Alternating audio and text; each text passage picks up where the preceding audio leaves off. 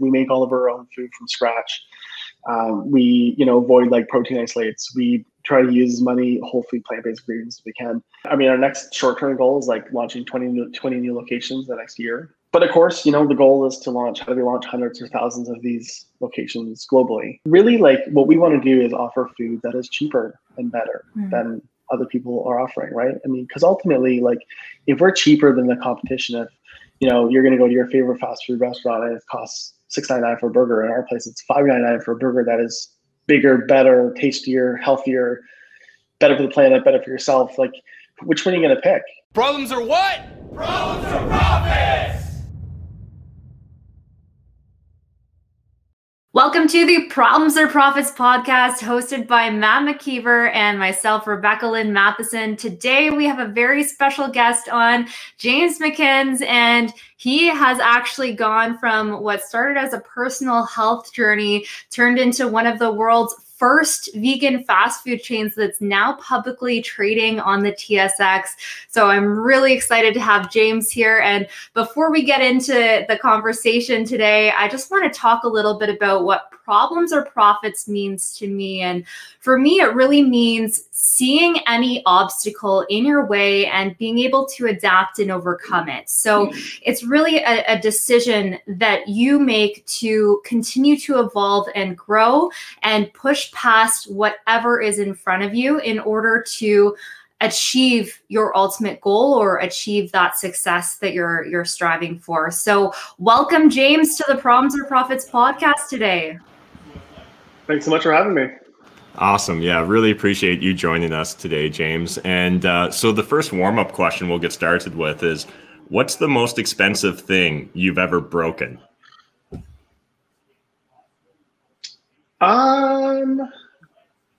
Good question. I guess my food truck. Is there a story there? Like nothing too crazy. It's just basically like we kind of got in a bit of a accident with it, and it was down for like, I don't know, maybe like a month. So not only did we kind of like seriously damage the food truck, but also we had to cancel like a whole bunch of events. So that was a pretty expensive thing to happen. But then again, I don't know, it wasn't really like anyone's fault. It just kind of like, we had kind of like a mechanical failure, but yeah, that was a pretty crappy thing to break. Yeah, that's not ideal when you have events lined up and food ready to go. So how did you adapt or overcome that? Well, it was a bit of a crazy situation. We were actually, one of the staff was driving the truck to West Toronto, and basically had this breakdown, and we had to get a tow truck to tow it, which is, I don't know, you need crazy tow trucks to tow other trucks. So, and then we had to like go and like unload all the food and like, make sure like, obviously the food stayed cold and that kind of stuff. So it was really like a challenging experience for sure. So, but just one more thing that happens when you're running a business, I guess. Absolutely. That's wild, man. That was obviously pre-COVID times when you could actually have events. Yeah, actually, yeah, it was. Yeah. That's awesome. All right, next warm-up question here for you, James, is if you had $1 million and only 24 hours to spend it before it disappears, what would you do or spend it on? I would donate it. 100%. Yeah, I would donate it to like, one of the vegan organizations we work with. Awesome. And last question here, James, on the warm-up is just, why are you you? So what makes you you?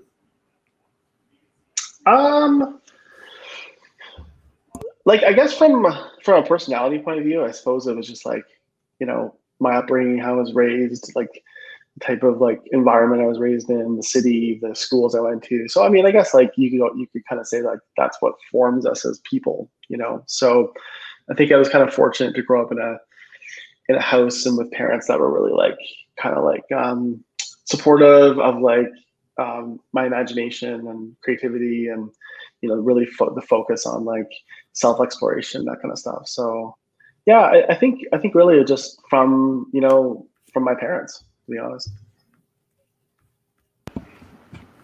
Yeah, definitely appreciate that, James. And one of the questions that I really wanted to dive into, and I guess this builds off of your kind of history with your parents and having really a great support network. I'd love just to start the podcast off today by hearing a little bit about your background and how you actually got into the industry and business that you're in.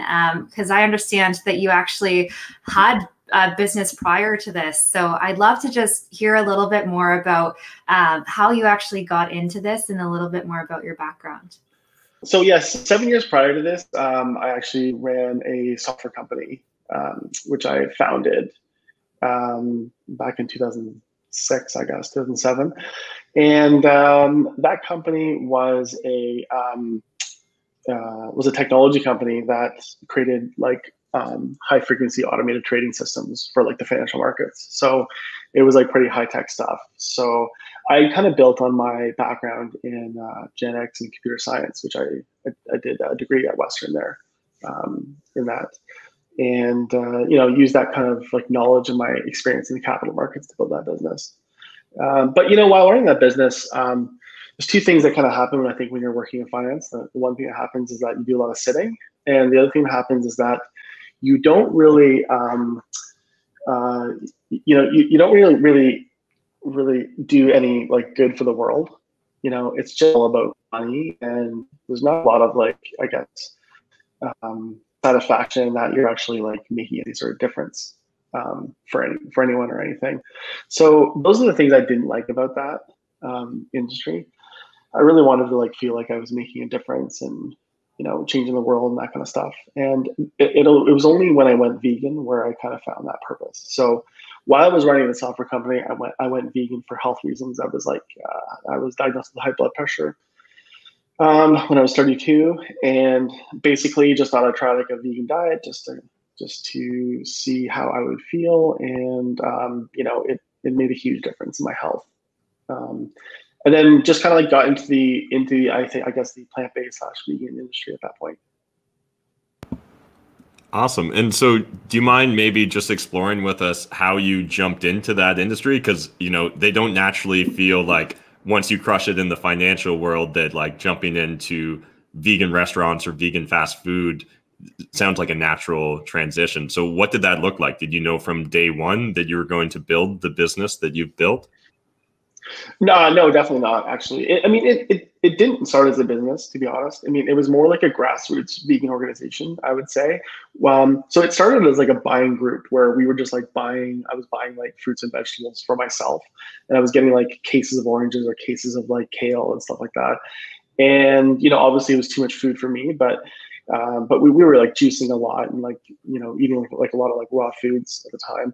And so I was just splitting it with friends. So it kind of started with me and like 10 friends. I would order some food from like a produce distributor, and they would like drop it off and we would share it. So it kind of started as that, and that actually grew substantially in London. There was more people that wanted to join it. More people were starting to get really excited about eating healthier, and I guess a lot of the people, they weren't necessarily vegan, but just people that wanted to incorporate more fruits and vegetables into their diet, which obviously is a good idea for anyone to do. So it kind of grew. Like we grew from that to like 24 people, and this was all kind of running from my parents' house at the time. So I was just running it from like the garage, so to speak. Literally started in my garage. I feel like every single like entrepreneur starts in their parents' garage. So I guess I'm included in that category. So yeah, and then basically from there, it just got too big for me to do it out of my garage anymore. And so I got like a warehouse, and then more people started joining. I created like an online ordering system where people could order, and then we ended up doing delivery of produce around London. We ended up having like hundreds of people like buying with us, and we were like, the biggest customer for this produce supplier in the city, and just turning out we're just like turning massive amounts of produce every week, and then it kind of grew from there to like we ended up getting leasing the old Farmer Jack's, which was like a produce. It was a former apple orchard, And we took that over because, again, we wanted to launch like a market there where we could offer like other products. So not just produce. We kind of got into like, we had kind of like a vegan supermarket where there was all like kind of plant-based products that you couldn't get in the grocery store or were really hard to find. And so we ran that for a number of years, and then we got into we were starting to do like prepared food at the market, like burgers and stuff, because at the time it was like actually really hard to find a good like homemade veggie burger. Actually still is, really, but unless you come to our restaurant. But we then started just people loved like coming to the market and having a bite to eat, and it was just a good like kind of like fun weekend thing to do. And then I guess we got into kind of fast food through actually our meal kits. So we developed these meal kits where people could, and now there's lots of them, but at the time I think there was just Chef's Plate in Canada and us. And so we started doing vegan meal kits, and we developed like a number of recipes that we ended up using now in fast food. So a number of those recipes were developed, and we launched actually one of them at the Ribfest 2016, and that was our what we call now the famous burger. At the time it was called the Big McInnes, but McDonald's didn't like me calling it that, so we ended up renaming it to that burger, and then from there we just kind of launched into fast food. Yeah, I love that, James. It's really cool just to hear like the evolution of the business too, because it clearly like started from something that was really personal and something that you really cared about, and you were able just to provide that to the community around you. And it's really interesting to the timing of this, because I definitely feel like as you evolved into this market, it was actually really growing and expanding. And I'm sure like by building a business like this, it helped to contribute to that, because it's just making vegan food more readily accessible to whoever wants it, right? So I think that that's a really cool evolution of all of the different stages. Was there anything that you tried out along the way that didn't end up working out, or that you just like really were able to build a platform or learn and grow into the next thing from? Like even the food boxes, it sounds like you were able to actually create recipes that now you're using today. Yeah, I mean, we were all, I think as any entrepreneur, you're always looking for market validation in what you're doing. So you try to take your own like opinion out of it. And you try to say like, even though our meal kits were an incredible product, they were a fantastic product. They were just amazing. Anyone that had them would probably like agree with that. But the demand for a vegan meal kit wasn't there in society and at the time. So we you can kind of have the best product in the world, but if the world's not ready for it, or if the timing is not the right time, then it won't work. So. And I think ultimately maybe it was like too much commitment for people, it was just like, for whatever reason, it wasn't something that we ended up continuing. So, but from that, it was like a stepping stone, because we took that, the best thing about that was we learned what people actually did want. And what they did want is we wanted plant-based versions of food that they like had a connection with from their childhood, right? And that they maybe don't eat anymore, or they can't eat anymore. Because, even, for example, even though, I wasn't vegan for a long time, I still didn't eat lots of fast food. It was just like, because I just felt like, it's just bad quality food. And like, I felt guilty about eating it. And you have this kind of guilt with fast food that that always was really like, I think,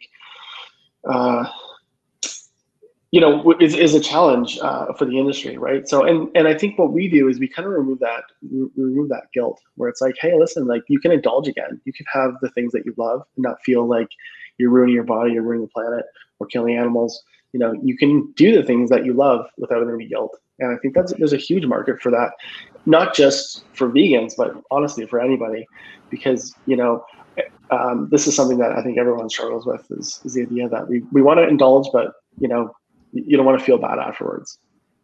Yeah, absolutely.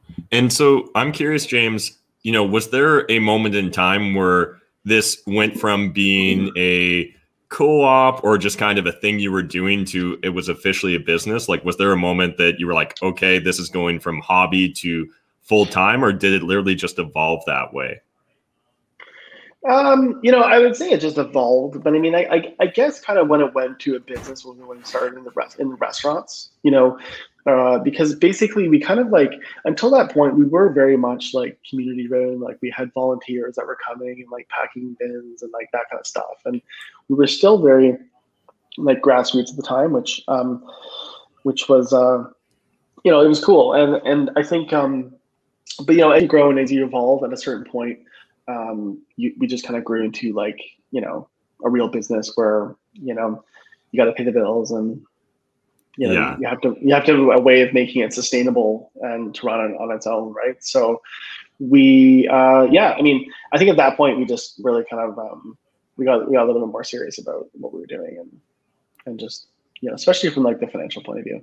Gotcha. And so I'm curious, when you launched like the first official restaurant or whenever the first like big financial endeavor occurred, was it all self-funded? Did you go pitch the bank? Was it difficult getting investors or buy-in into this idea? Yeah, I mean, I tried to get some. Back when we were at Farmer Jack's, I did try to get some some investors on board, and to be honest, it just it was tough at the time because we were still kind of, I think, really early and still kind of a grassroots business. So I was just entirely self-funding it for a long time, and that was difficult, obviously, because I only had so much savings from back when I was running a software company, and just kind of blowing through that, just trying to keep this going was tough because it wasn't profitable really ever.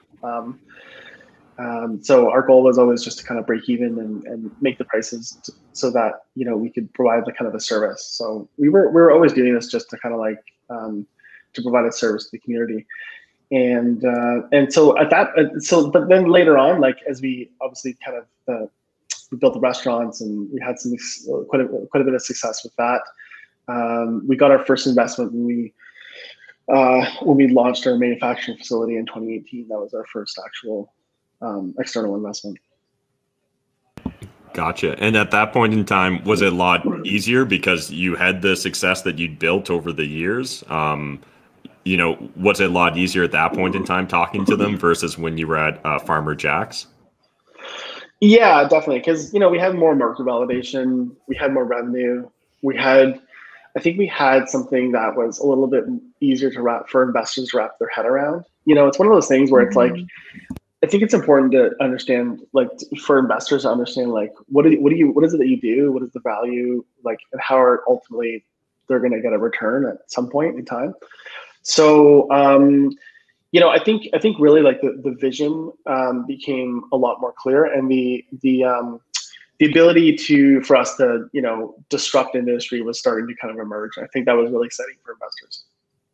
Yeah, absolutely. Well, it's one of the first in the world, right, of vegan fast food restaurants. So definitely very disruptive in that industry. So it's cool to see the evolution as well. What actually drove you to the fast food specifically? Like, what about that business model did you like, or did you see a pathway forward with? Well, I think the power of fast food is a few things. Number one, it's really low commitment for people. Like, if you want to get someone to try a plant-based burger, it's like, here, try a burger for like $6. You know what I mean? It's not a big commitment. It's something that anyone can just try. And so I loved that about it because, we really changed from being like a plant-based, I guess like a health-focused organization to really more of a vegan-focused organization. And I think it's important to kind of like understand the differences between those two things, because veganism is really more, it's all about, your, kind of like where the money goes, right? Like, what does your money support versus like necessarily health. So I guess for all intents and purposes, I really became, vegan when we sort of like launched our fast food chain, and with the idea that like really the important, like obviously health is important, but it is not the only important thing that we need to do. We need to like really take a charge with the environment and really take a charge for how we treat animals. So that became the focus when we started doing fast food. So I love that about fast food, that we really could focus on sustainability and of the planet, of the food. And you know, there's obviously an aspect of health to it. Like I'm not going to sit here and say that our food is like healthy, but it's healthier than other fast food options. So we still have like indulgences like fries and onion rings and that kind of stuff. But you know, like our patties are made from chickpeas. Like we make all of our own food from scratch. We avoid like protein isolates. We try to use as many whole food plant-based ingredients as we can. And we don't have any cholesterol in the food. There's a lot more fiber and that kind of stuff. So there are health benefits to eating at our restaurant, and I think that was kind of the change, is finding that balance. I think for us. Gotcha. So really focusing on like the actual product and outcome, and that vegan like mindset, and like really embodying that kind of veganism. Overall, that's really interesting that you kind of felt like when you went into that restaurant itself, that's when that transition really happened for you. So did you have any mentors along the way, like both on the business side or like as a vegan? Not really, to be honest. I was obviously heavily like in the vegan community. Like I I knew a lot of people in the community. So I mean, I guess the mentorship was just, I think there's a lot of people that we were just like, I was talking to, and we were all like communicating, talking, and like a lot of like debate and discussion all the time. So I think just being part of the community provided that kind of like mentorship and support. To be honest, like everyone I talk to or everyone that's in my life, I always, it's always kind of like an opportunity to learn from them and to like gain knowledge and, also share my knowledge too. So yeah, I mean, there was just, I think as a whole, the community kind of like really helped guide our business. Absolutely. And now that you've gotten to this point with it, what's the next goal, and how do you progress forward to the next evolution? Because you've grown a lot since you first started that first restaurant. So what's that next evolution and next goal with the company? Well, the next goal is really just scaling at this point.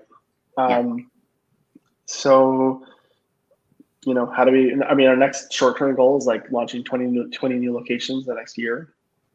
But of course, the goal is how do we launch hundreds or thousands of these locations globally, right? And how do we really change the food system? How do we disrupt fast food? How do we, how are we going to, what new technologies are we going to develop that are going to fundamentally change how we, make food, feed the world, that kind of stuff. So our focus now is obviously on food technology. And I think that's really the big change for us, because through technology, we're able to scale.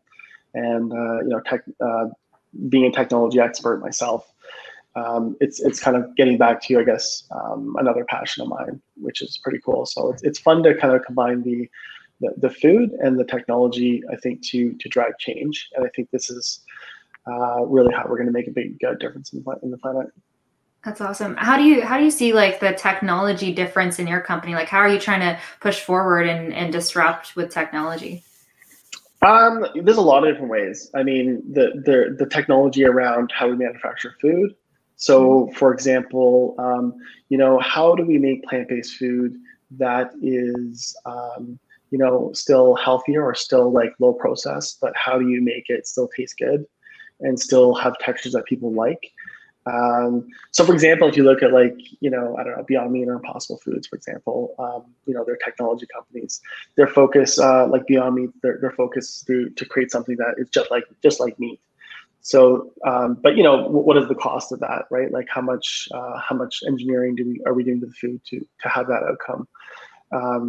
So, and not that I'm saying it's a bad thing. I think there's many different, we need many different sort of strategies, I think, to create change. So, but we're more focused on really, I don't want to make food a technology. I'm not trying to get people to eat like a science experiment. We want people to eat real food and enjoy the abundance of fruits and vegetables, basically, because I think there's so much innate, so many things that we can do with fruits and vegetables in their natural state by just, some low processing technologies, combining them together. And I think at the end, you get something that people can feel good about eating. And I think that's important too. So yeah, I mean, that's kind of one aspect is that sort of food technology. How do we create this, healthier plant-based food that's, not as processed as other plant-based proteins and stuff like that. And then on the other side, we really are focusing on the automation technology in the restaurant. Mm-hmm. So that is like, how do we cook food? How do we make food that's better, that's fresher? So for example, we use like all of our food is made on demand. So it's all created to order. So traditional fast food, they use like hot holding. So if you go to like any normal fast food restaurant, your burger will be sitting in like a hot hold cabinet, and they'll take it out and they'll just kind of throw it in the grill for a minute, or not, or they'll just put it right in your burger and eat it. So, you have like product degradation with that. And it's, the idea that you're eating a burger that's maybe 40 years old is not super appealing, I think, to a lot of people. So we really focus on that on-demand food experience where you're getting something cooked when you order it and you're eating it 10 seconds later if you want to, if you're in the restaurant, right? So I think there's a big appeal to that. So we're really focusing a lot of our technology development on the restaurant side of things, where we're developing these automation solutions and really advanced cooking technology, and we're also developing various like really proprietary cooking equipment or machinery that's going to help us accomplish that. Interesting. And so as you look to scale up and continue to invest in the technology and the process side of the business, to do so recently, you kind of hit a new milestone, or Globally Locals now, publicly listed, traded on the TSX.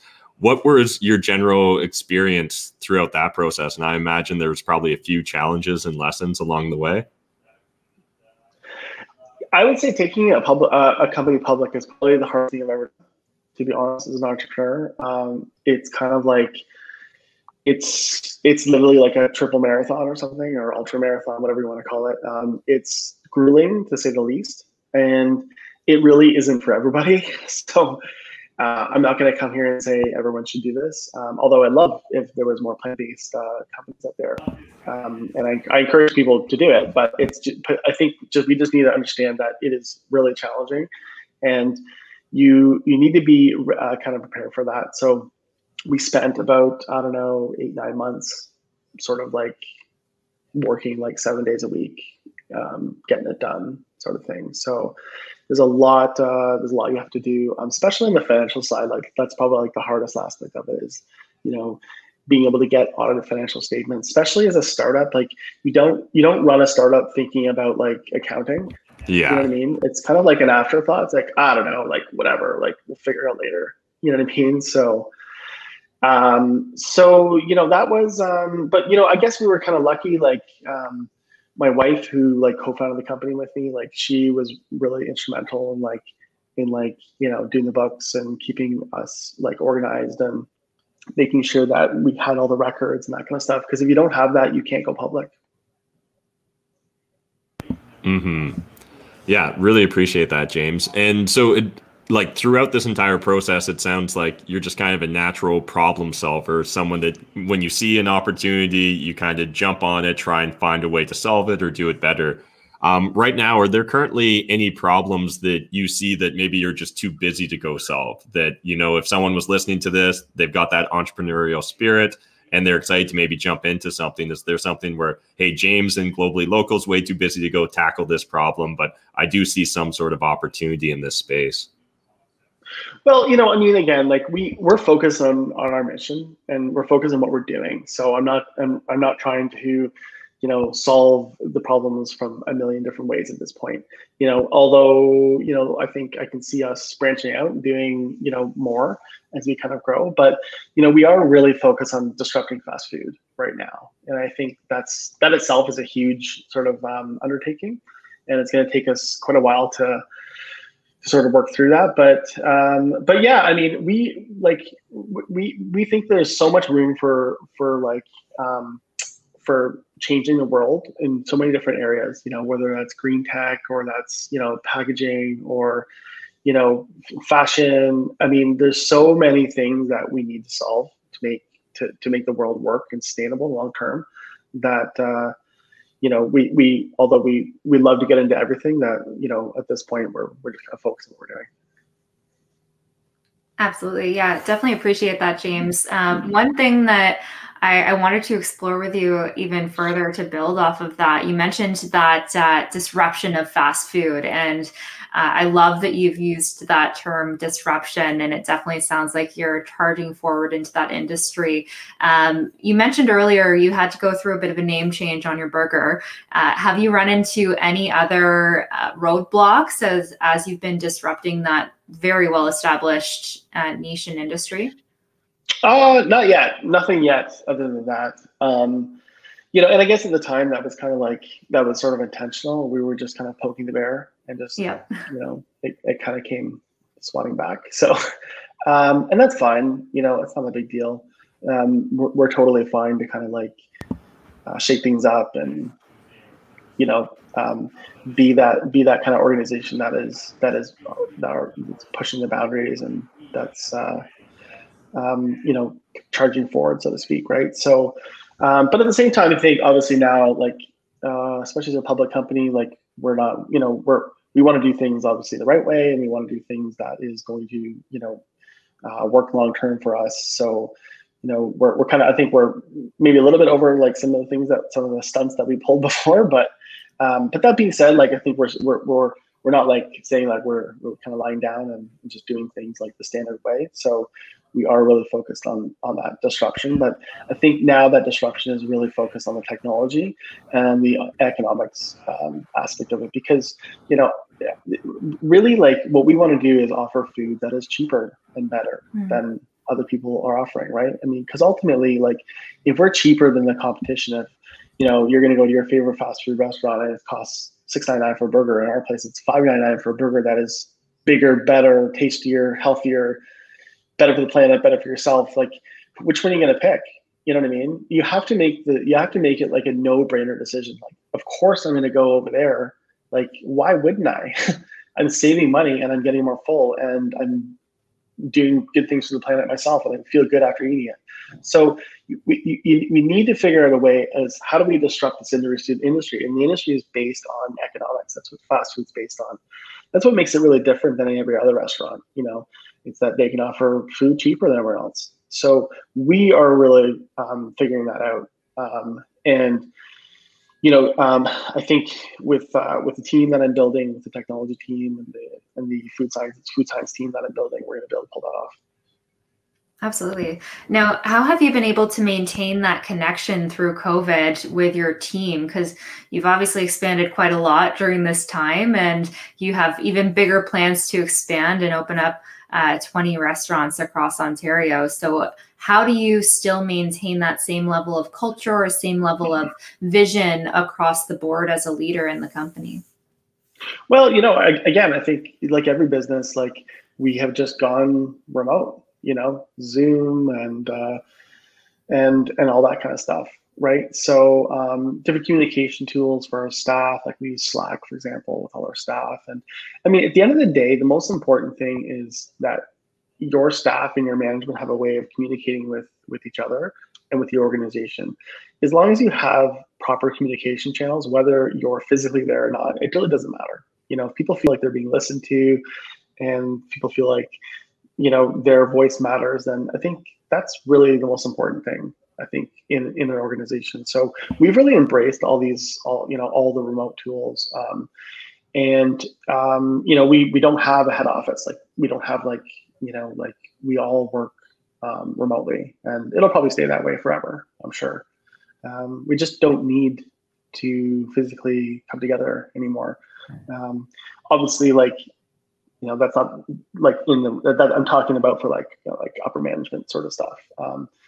Obviously in the restaurant itself, I think that culture is, you know, largely kind of like its own sort of like world, right? Where they are seeing each other every day. They're working with each other every day physically, and that's kind of part of that job. So, but yeah, I mean, again, it's kind of like I think it is a new kind of world, a new way of working, and we're embracing it. Awesome. Yeah, and really appreciate you sharing your story with us, James. Before we wrap up, I'd love to hear, do you have any advice for aspiring entrepreneurs that are maybe listening to this podcast that are, scared to take that leap of faith?